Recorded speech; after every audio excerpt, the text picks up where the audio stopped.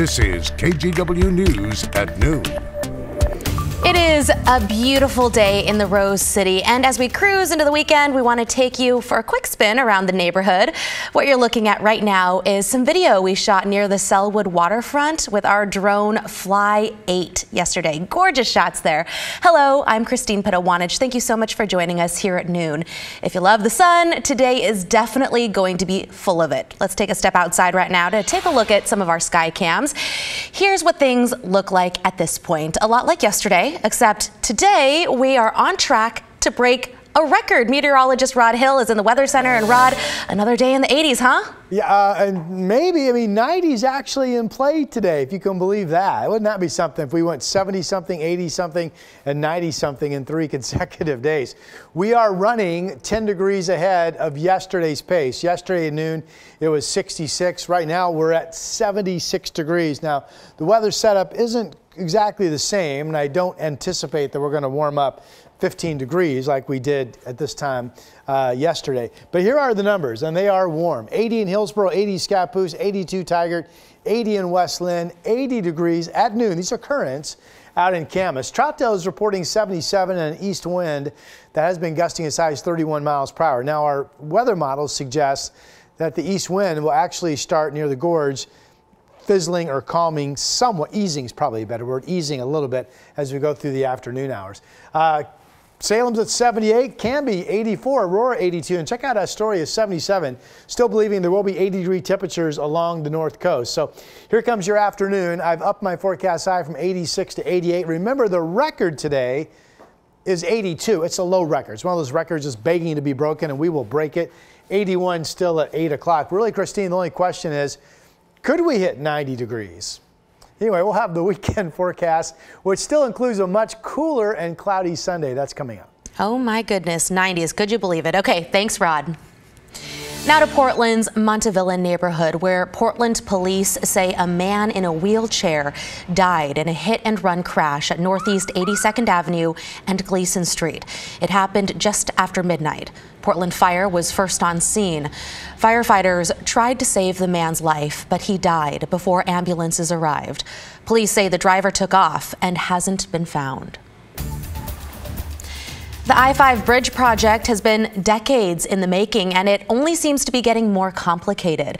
Lawmakers heard from local leaders, transportation officials, and the public last night. They weighed in on the latest plan to pay for a new bridge, which now lumps in another controversial I-5 project. Catherine Cook explains. First, the I-5 bridge replacement will increase safety. For 2.5 hours, people weighed in on House Bill 2098. The bill breaks down how Oregon could pay for a new interstate bridge.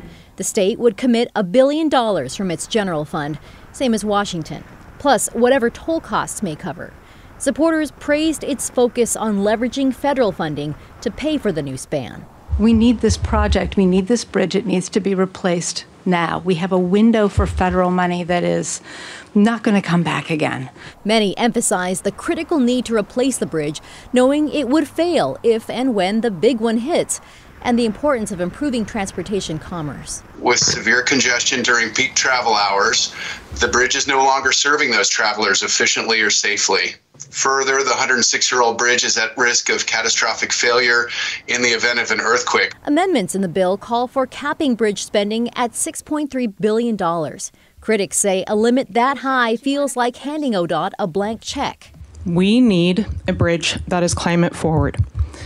And we need it to leave money for vital transportation improvements throughout the state. Another amendment suggests making the bridge smaller and capping spending at $3.4 billion. Many community members supported that option. So I'm asking you as a father, as a teacher, and as a business owner to shrink this project. Please tell ODOT to live within their means and pay for this project using some of the billions of dollars they manage every biennium. Another big sticking point with the latest edition of the bill, it lumps in the Rose Quarter expansion with the I-5 bridge replacement. A line of the bill says the legislature will fully fund the Rose Quarter project in the next 2 legislative sessions. Many have long opposed widening that part of the interstate for environmental reasons. They want an I-5 option that doesn't do that. An approach that connects our communities without endangering the general fund or the climate. Catherine Cook, KGW News. From the I-5 bridge to I-205, where a group of lawmakers is trying to push pause on plans to toll.